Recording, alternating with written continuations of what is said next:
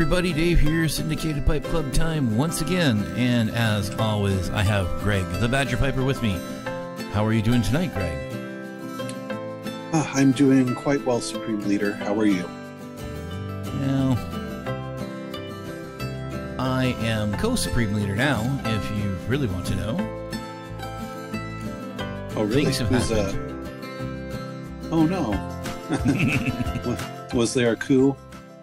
Oh, I'm part of it. It's all right. I knew it was coming. I was just thinking it was going to happen right after I had the throne to myself. In case you guys are wondering what the heck we're talking about, I am part of the Flashcraft server, which is put on through the podcast formerly known as Flash TV Talk, now just TV Talk, and we are doing a PvP miniseries until whenever the new update releases for Minecraft, which should be coming up pretty soon from my understandings, because they're getting into the pre-release snapshots now. So I'd say likely end of the month, just before Christmas, just in time, for all those new gaming systems to go out and have Minecraft downloaded on them by the kiddies. Yes. Marketing. If people can find them. That's the other thing, yeah. But there's people out there like me who have it on PC. There are people out there with, current systems that already have the game. So, right. Still, you got holidays coming up. There's going to be people wanting to play. Yeah. I saw a picture of somebody posted that a scalper posted where it was like they bought every PS5 that a store had. And it was like all of them were just lined up in the room. And it was just like this wall of, not a huge wall, probably like about the size behind me, but it was just boxes and boxes of PS5s. And I'm just like, yeah, that's just disgusting. Yeah, I'm all for, I am 100% a capitalist and everything, but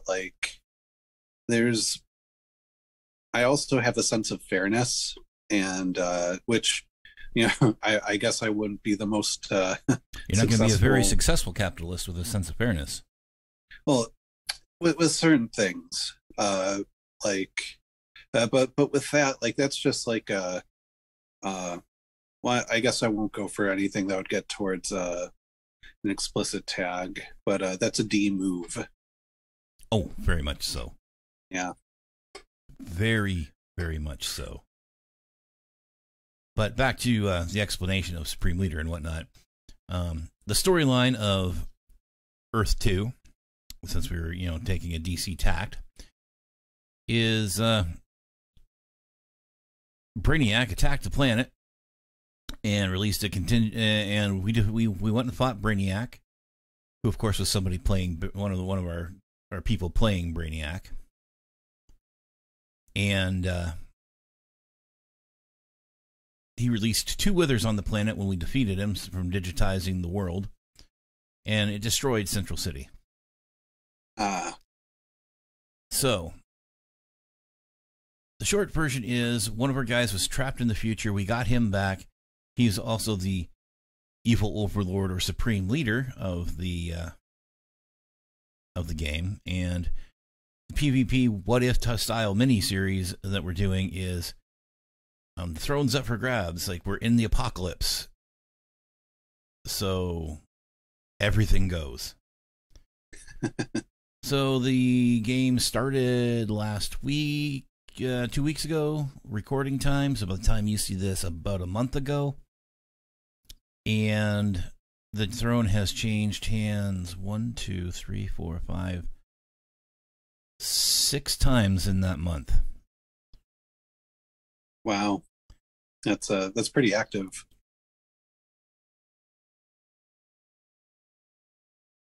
Let's see. So, let's see. Knight got it, Will got it, and then Bo got it, and then Fox got it, and then I got it, and then the Alliance got it, which is myself, Knight, and Snow.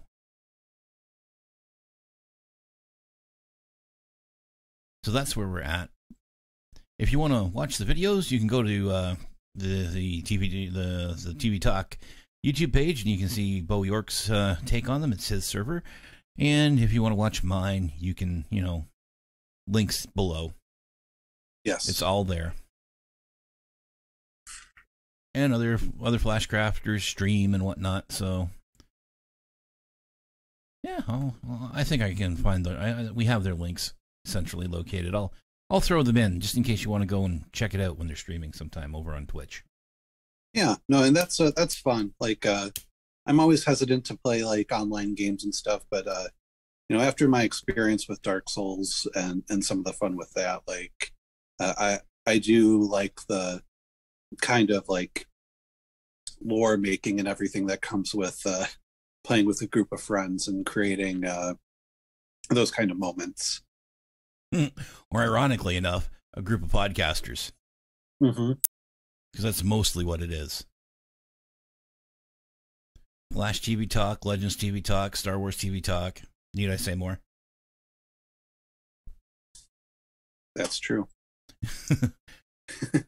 Anyway, we should get off the gaming subject before this becomes a gaming show instead of the show about the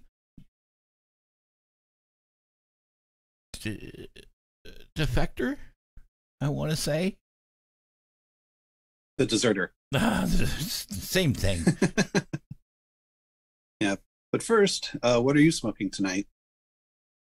Tonight, I am smoking some Baker Street USA. This is Four Noggins' take on that blend. I moved the camera, so I goofed up on placing the pipe in the shot. In my Savinelli Root Briar Billiard. Very nice. Felt like English today. Yeah. 2 days ago, I mean last week, it was aromatic. Yes, quite. What about you, Greg? What do you got there? You got a bent pipe, but that's about all I can tell about it from here. Yes, well, I am smoking also an English blend in my Peterson pipe here, my Peterson 01, which is just a wonderful shape, classic Peterson look.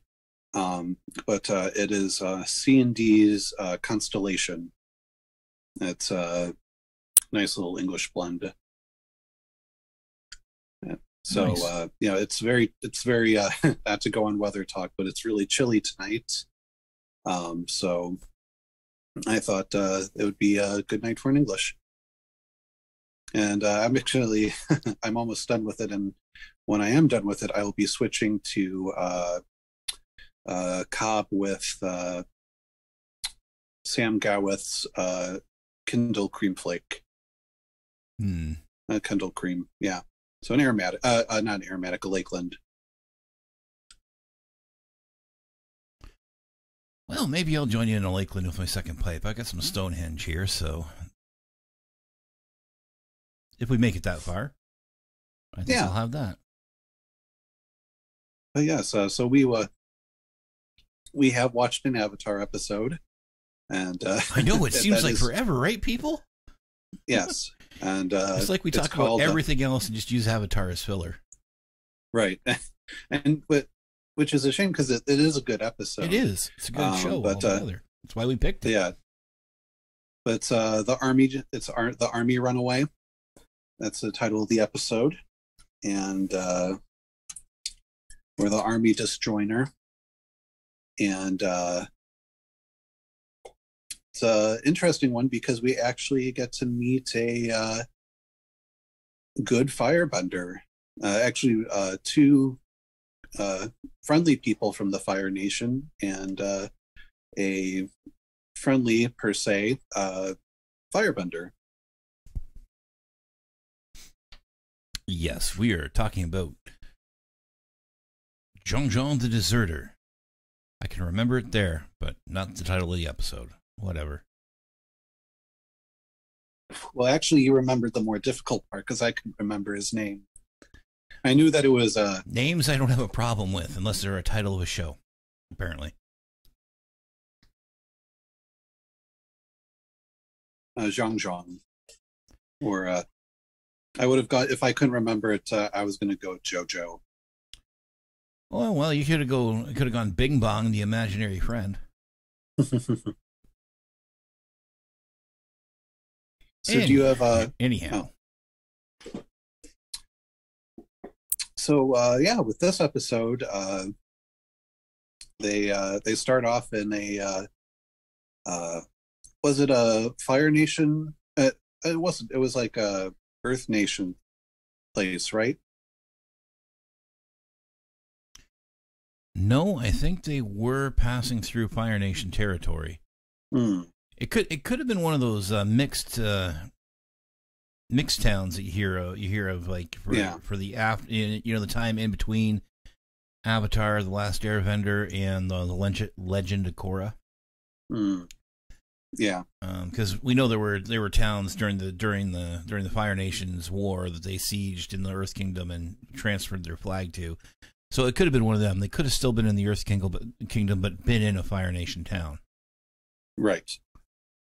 So yeah, it was a Fire Nation town at the very least. Which kingdom it is in, questionable. Yeah, but they're in the middle of a festival. Yeah, and it makes more sense that it was a Fire Nation town anyway, because the puppet show had the Fire Lord destroying a Earthbender.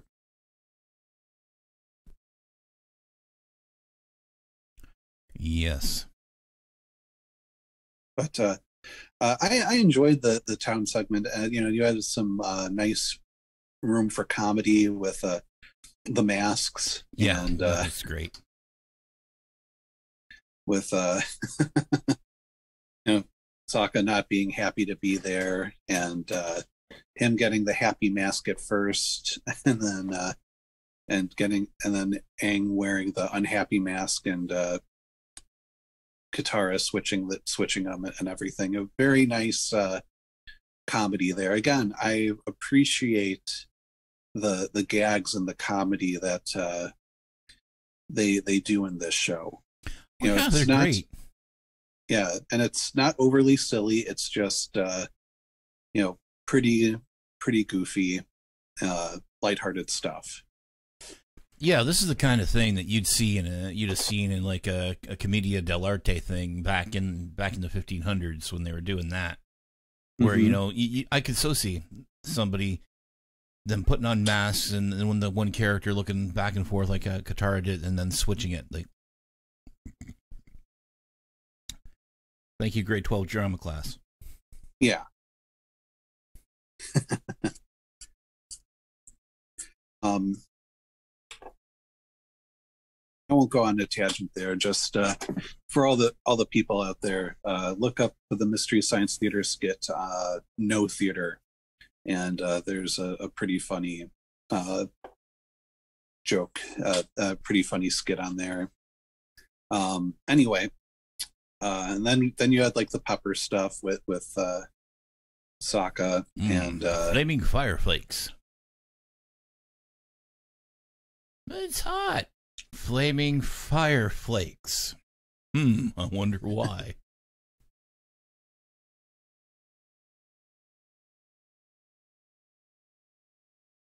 For a character who turns out to be so well-rounded in the end, he sure starts out pretty dumb, doesn't he?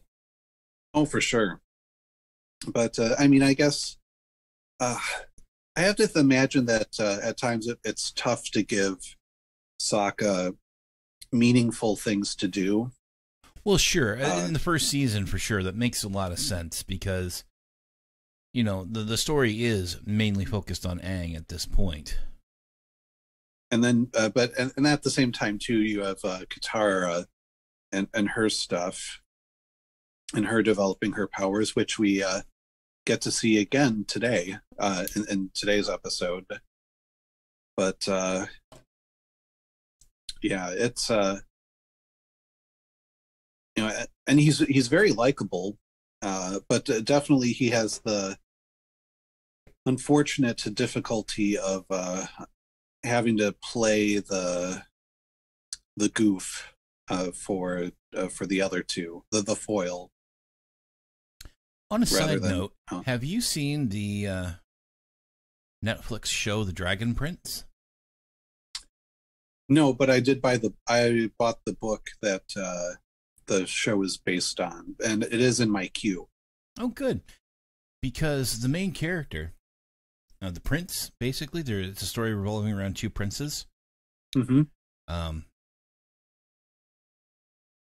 Without giving anything away, I can tell you who voiced basically the main prince that we're following the development for.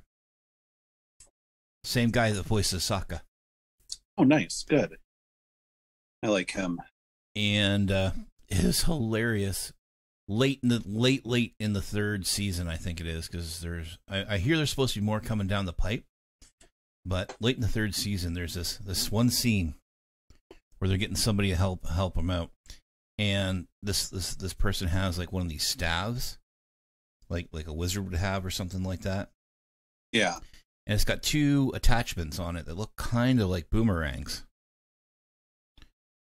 And there's him and one other character sitting there, and you see him look over at the staff and look back to the action. Then he looks over at the staff again and looks back. And the girl that's with him goes, "What's wrong?" By this time he's walked over to the thing and he's taken off one of the things. And he looks right at it and goes, "Boomerang?"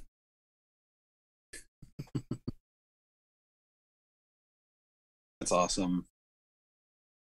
Nice little call, homage. It always comes back, even in a different show. Yes. So ultimately, they don't stay here too long because they get into a bit of trouble because Katara is put on, is used for a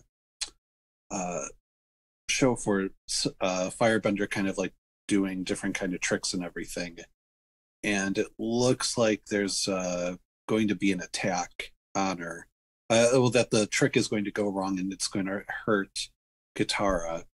And Aang jumps up onto stage and uses his air bending to basically cause the thing to explode into the fireworks and stuff that it was going to do, or the confetti, which reveals that he's there. And of course, since earlier in the episode we saw some wanted posters with him, immediately they go, "That's Avatar, get him!" And as you do, yeah. You're a bunch of Fire Nation soldiers. Why not attack the 12-year-old boy? That's right. And ultimately there's a fight, but there's somebody that we see kind of moving around in the background, and comes to their rescue. And I believe is his name Chewie? I'm not sure. I think it's Chuy. Yeah, it might be Chewie. But I could be wrong. But basically, they run into a deserter of the Fire Nation that has some explosives with him. And the four of them team up and manage to evade the guards and escape the city and into freedom. And so we get one of our first real kind of like friendly Fire Nation people since the one temple caretaker from the episode with where Aang gets his vision. Right, from the two-parter Winter Solstice episodes. Yes. And of course, I'm, since we're always kind of seeing, the Fire Nation as the bad guys and as the antagonists, other than we can tell that, Uncle Iroh isn't a bad person. And he seems to be like a very, maybe not necessarily with his past or anything, but we see that he's, the kindness in him and everything. Yeah. And then we see, occasional shades of gray from Zuko here. Yeah. And I like that. I like the fact that they're showing good people, from the Fire Nation. It's not always evil people.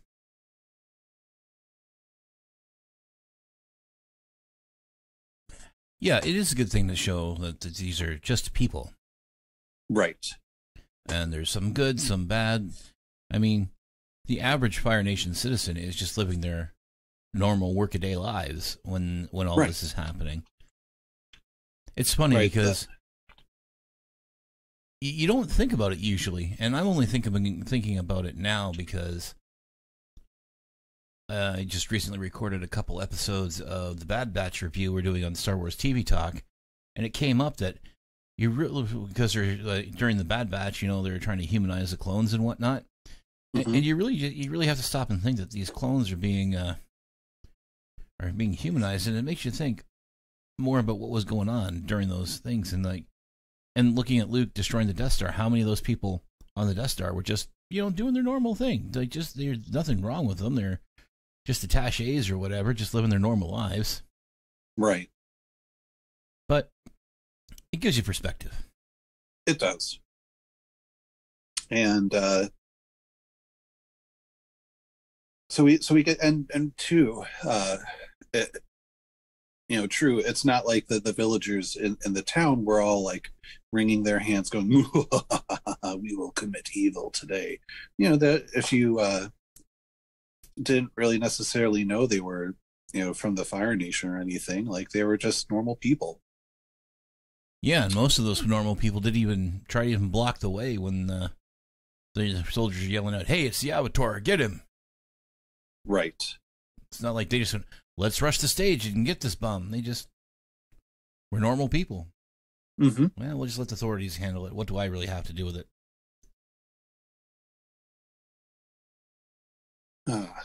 So the group afterwards, they are camp, and Chewie gives them his history about how he is the second person to ever defect and desert the Fire Nation and the army, but that his hero is Zhang Zhang, who was a general or an admiral from the Fire Nation, and grew disillusioned with them and deserted himself.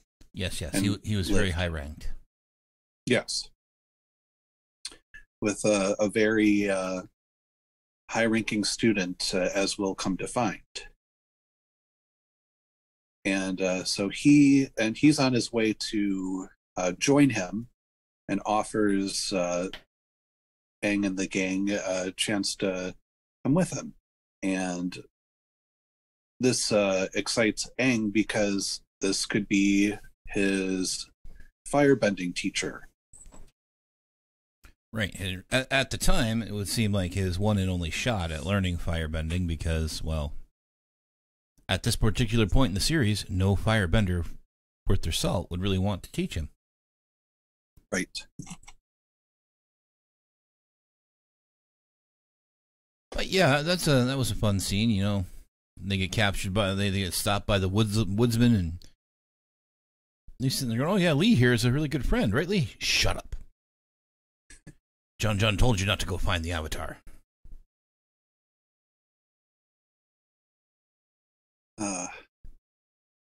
And so they get to the area that Chang Chang's living in, and it's they do a good job of always making sure the path to the desired outcome isn't easy. And this is what really makes this episode for me is this portion, because with all the training, because at first Zhang Zhang won't train Aang. He doesn't know water bending or earth bending, and because of that, he says Aang doesn't have the discipline needed for firebending, and I like the fact that they go into he goes into why later, and why he is so and yeah, really this whole there's so much that I like about it because it's so plot heavy. I think well, you know, it goes so much into like the lore and of this world, and it's all very logical because fire is dangerous and everything, and if you don't have a good control of your abilities, you are a danger to people. And Zhang does a really like that when he's telling Aang no, he's doing it like a very smart job of it. But then we get this really cool moment where he all of a sudden it's not Aang there, it's Avatar Roku. Yes. And you sit around, you tell me I'm too weak to master these. I've done it before and I need to do it again. Which, you know, is essentially true. It's a little out of order, but in the situation Aang's facing, I don't think out of order is the wrong way to go. Right. Because really, we've seen it so much through the season 1 so far that Aang is just naturally talented at bending, regardless of being the Avatar. Because anything that Katara has showed him and anything they've learned from and picked up on the way through waterbending scrolls or whatever, they've both picked it up relatively quickly. Mm-hmm. And Aang more so. He's got a lot of raw talent that just needs the focus.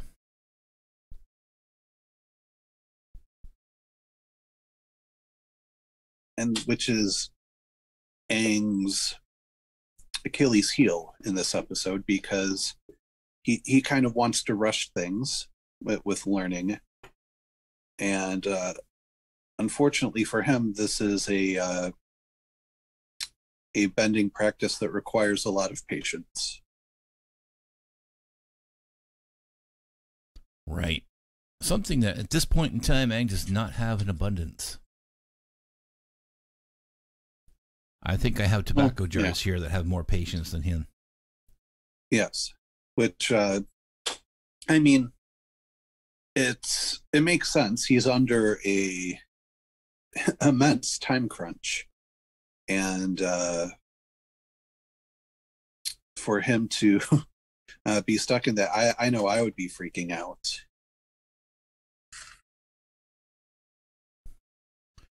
One of those things, yeah, the avatars before me had years to master the bending disciplines. I have to do it in one. You need to teach me now.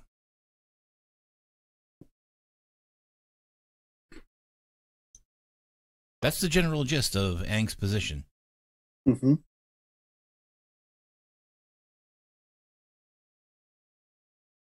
But yeah, he gets frustrated, and at one point, after hearing the story of Zhang's other student that had Aang's type of potential, he relents and says, "Okay, I will I'll try to be patient. I'll submit to your teaching." And you know, you get breathing and epic things and whatnot, and Aang, of course, being 12 and Aang, doesn't quite grasp the situation he's in. Because the scene that I'm thinking of is the one where they're all at the water and Sokka's furthest down the river. He's just sitting there fishing, and Katara's practicing her bending.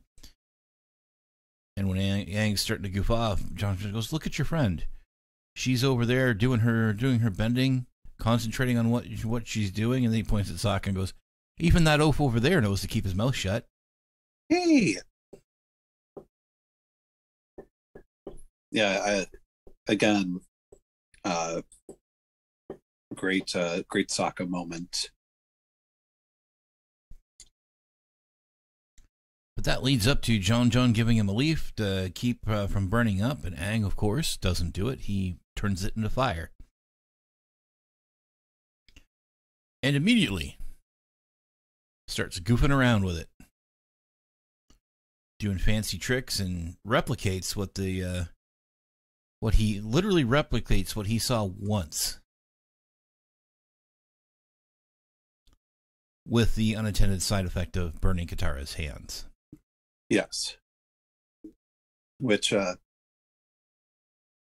like the way that she acted from. Now, I don't remember if I've seen anyone else really get burned from firebending, but it seems to really hurt her. Yeah, because really, this is the first person we've seen actually burnt by firebending. And we've seen the results of somebody getting burnt in firebending. Talking, of course, about Prince Zuko and his scar.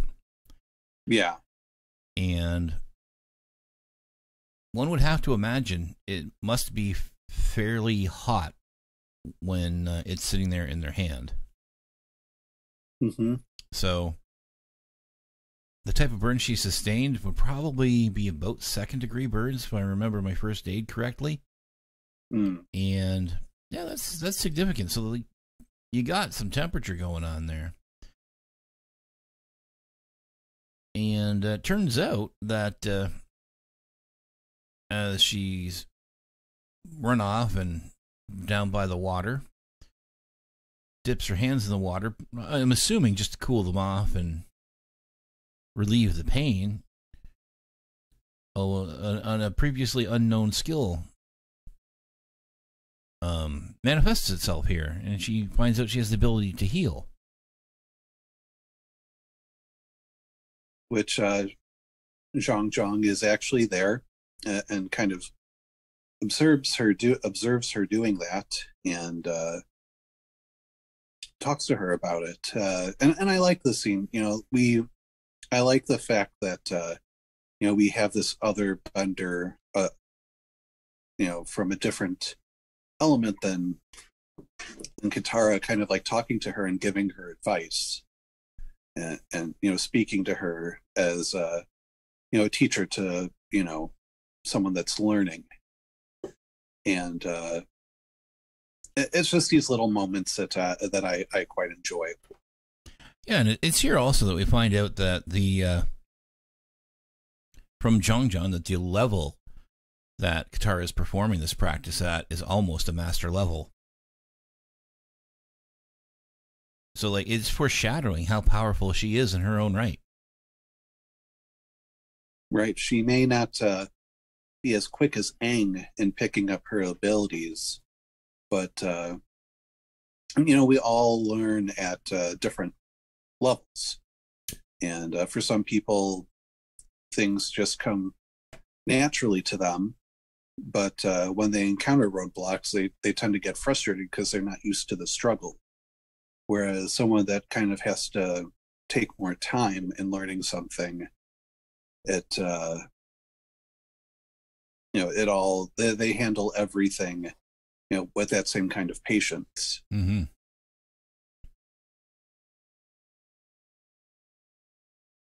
But during all this, a familiar face has been tracking down Aang. Admiral Zhao is coming down the river right about this point. Yes. And Zhang sends Katara off, makes a wall of fire. She gets away and gets to Aang and Sokka and tells him what's going on, and that Zhang stayed behind so they could get away. And he goes, "Nah, I gotta go save him at the very least. I gotta go help him." Yeah. And then that'll catch up. Yeah, but I do like too in this, before, I think this is before this, Aang's, was really shaken about accidentally hurting Katara. And afterwards he, goes to, the hut, and that's where Katara finds him. And he essentially doesn't want anything to do with firebending, because now he understands kind of what Zhang Zhang was trying to warn him about with the power of firebending. But it's Katara that encourages him to keep pursuing it and to not give up, and that he needs to that he still needs to do it.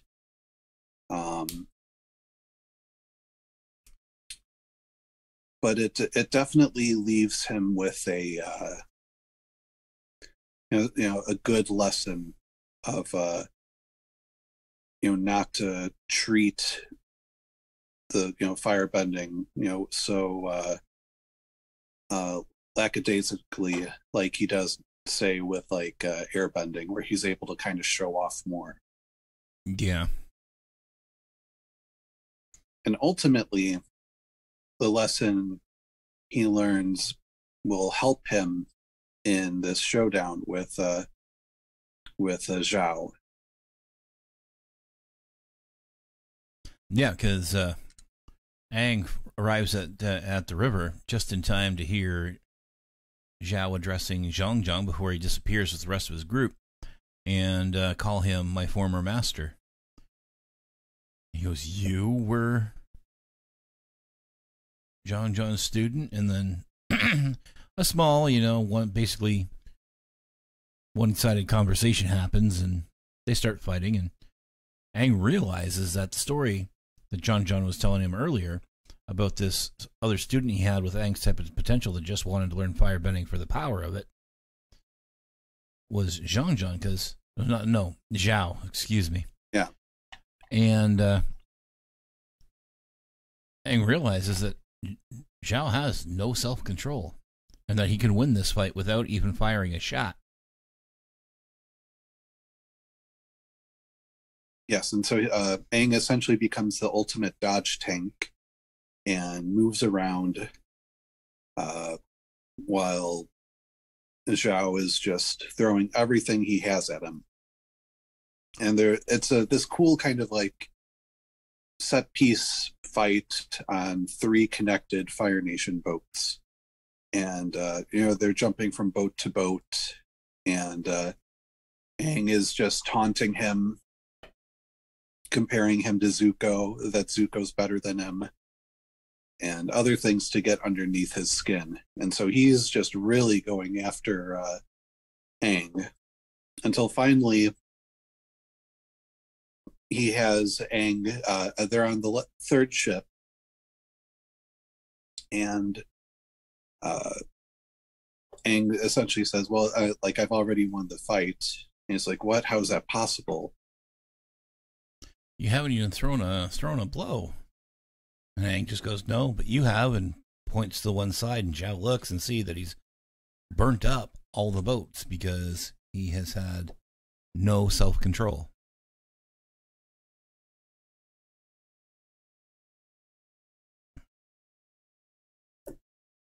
So game over.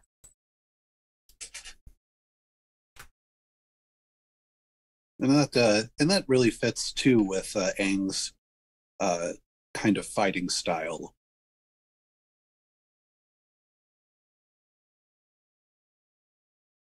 He's letting his opponents essentially create their own doom. Aang is much more defensive, more about dodging than he's definitely able to throw a punch, but it definitely fits his style with this battle.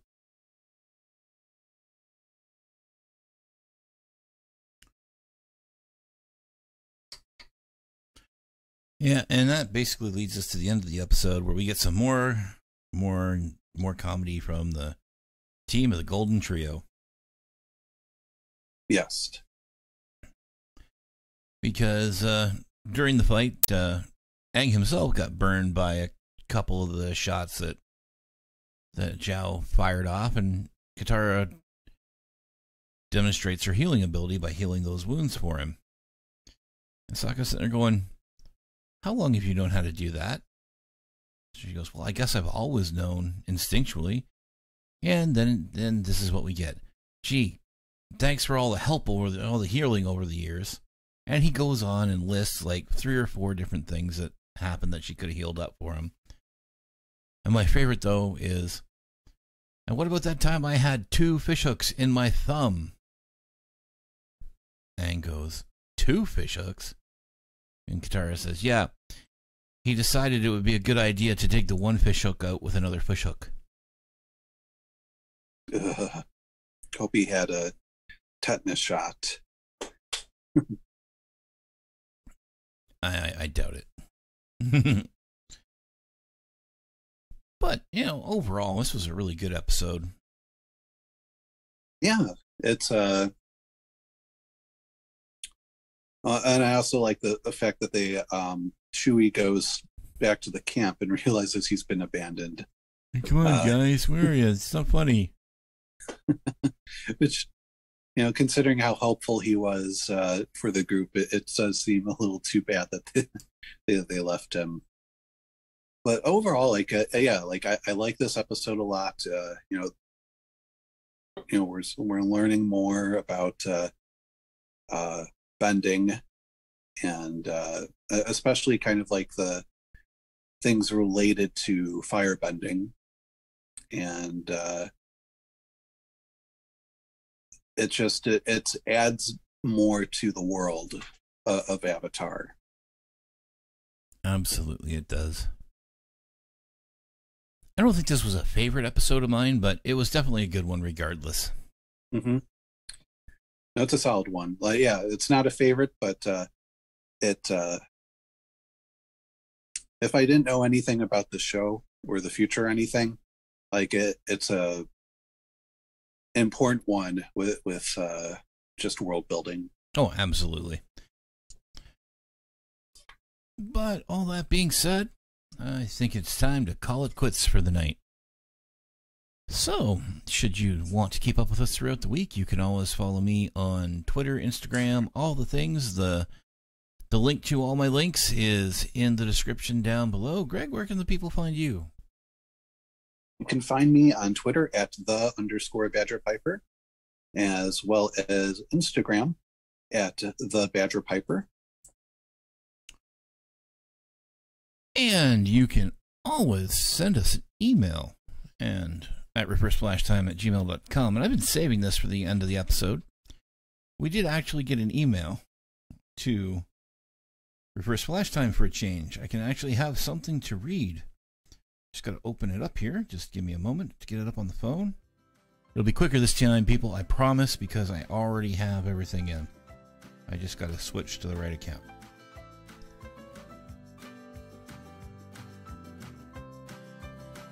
And plus, there's the magic of editing. No, that's not going to happen. It's all going to be here. Okay. I'm excited. I hope that's a good question that we can answer about Avatar, or even maybe even The Flash. Yeah, maybe. Let's see here. Here we go. All right, let's see here. We've been trying to reach you concerning your vehicle's extended warranty. You should have received notice in the mail about your car's warranty eligibility. Since we've not gotten a response, this will be the final courtesy before we close your file.